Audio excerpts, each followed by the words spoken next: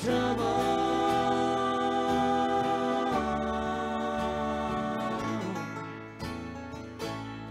It's trouble.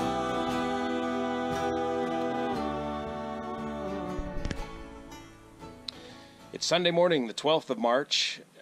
The snow is all gone from the back porch here at 3,200 feet elevation. My name's Juan Brown. I'm a commercial pilot flying the long-haul international routes on the 777 now, and I live very close to the Oroville Dam, maybe 30 crow miles or mighty Luska miles away here at the 3,200 foot elevation. So the weather's changed quite a bit for the warmer. I've been covering this story since I took that first flight with the small GoPro camera over the Oroville, the busted Oroville spillway almost a month ago now, and this series of videos has garnered huge attention all around the world. And so I want to welcome all the returning viewers and all the new viewers and remind you that this is an ongoing series. I try to make each video a standalone document, but each video does kind of piggyback off the previous video.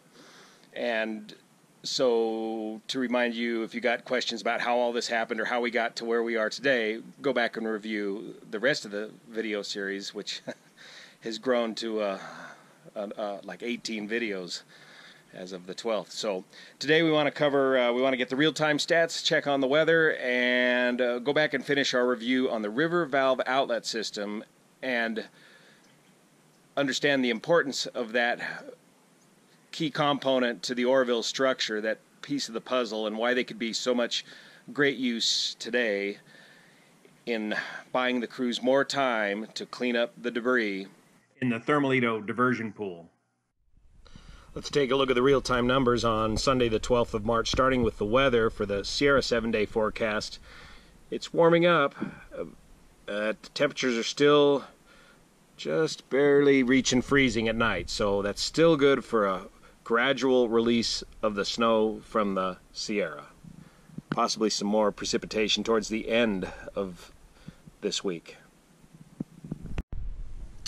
The reservoir level remains very close to the 860 foot level, gradually rising, getting close to 861 feet. Outflows remain constant at 12.9, 12.8. Inflows are still varying 16, 17,000 CFS. Let's take a closer look at that.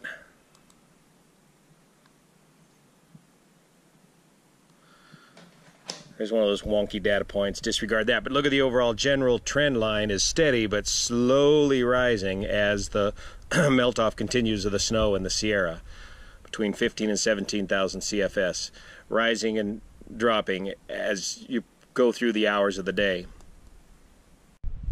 River releases, remember again this is from the entire Oroville complex, including all the forebays and afterbays, are up to 13,000 CFS.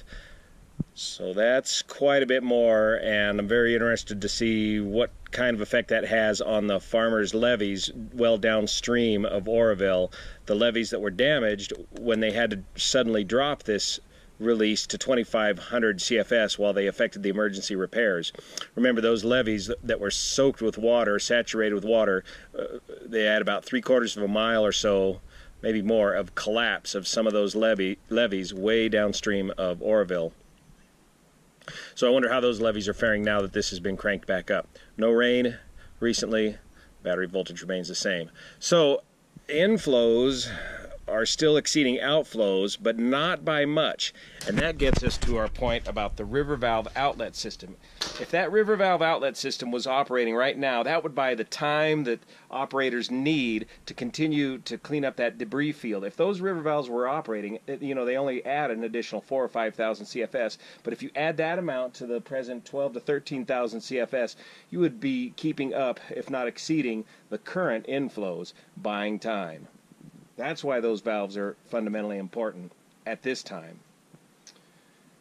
So let's take a closer look at what those river valves are and a look at the history of those river valves and why they have been so problematic and why they're not in use at this time. The River valves located at the bottom of Oroville Dam represent the last way to get water out of the Oroville Reservoir. This is crucial in times of extreme drought like that which we've recently suffered, and keeps the Feather River alive.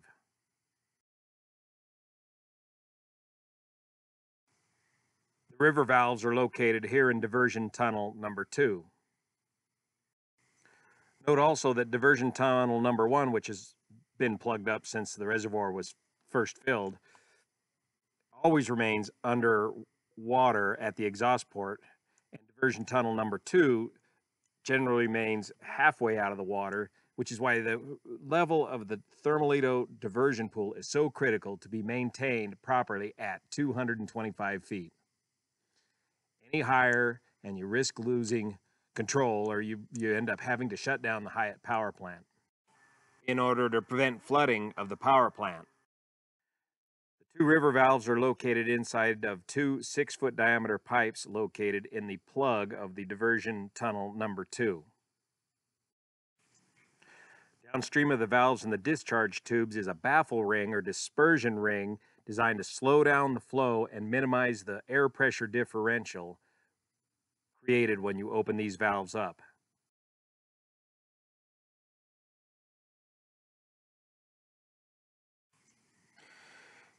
Here's a picture of the original baffle ring, which was removed in April of 2009 due to its deteriorated condition. Scientists and engineers advised against operating the river valves without the baffle ring in place, yet against that advice, on the morning of July 22nd, 2009, the DWR sent 5 employees down to test the river valves to 100% flow. And sure enough, at 85% flow, the pressure relief wall, illustrated in yellow here, failed at 85% flow, creating hurricane-force winds inside the chamber and knocked the employees to their feet and hanging onto the structure to prevent flying downstream into the discharge flow. Everybody survived with minor to major injuries, and 3 to 4 years of delays, litigation, and fines ensued. Here's what the stock original river valves looked like after they were pulled out.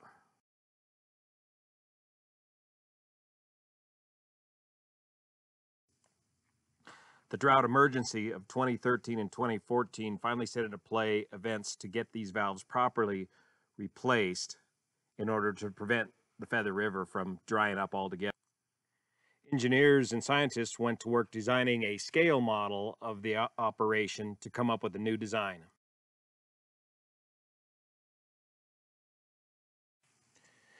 Here's the new spherical valve designed that is electrohydraulically operated remotely, so employees don't need to get inside that river valve chamber to open and close these valves. In July of 2014, the new valves are barged into diversion tunnel number 2, bolted into place, and ops check good.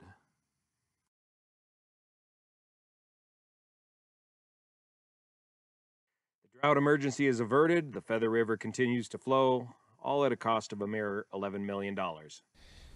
If the river valves got us through the entire drought emergency, how come they're out of service now? Well, according to reports that I'm hearing, the river valve system was removed from service just prior to this whole spillway incident in order to improve its fire detection capability. And to understand this, we got to look at yet a separate incident, the Thermalito power plant fire.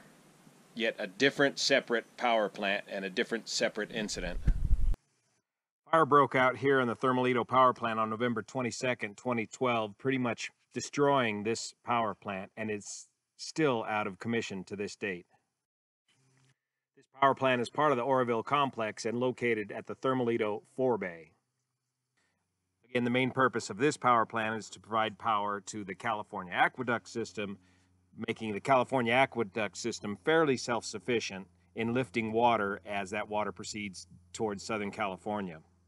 Part of the findings as the result of this fire is to improve fire detection capability throughout the Hyatt Thermalito Oroville complex.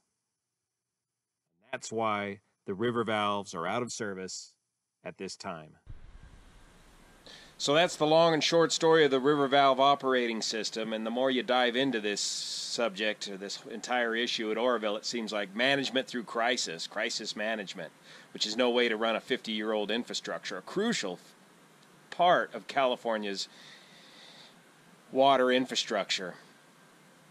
So later this week I'd like to get down there and take a look at how the Feather River's doing, and also we all got to keep our eyes on that main spillway the first time they reopen that up after all this work, and see how much debris gets moved around. So stay tuned.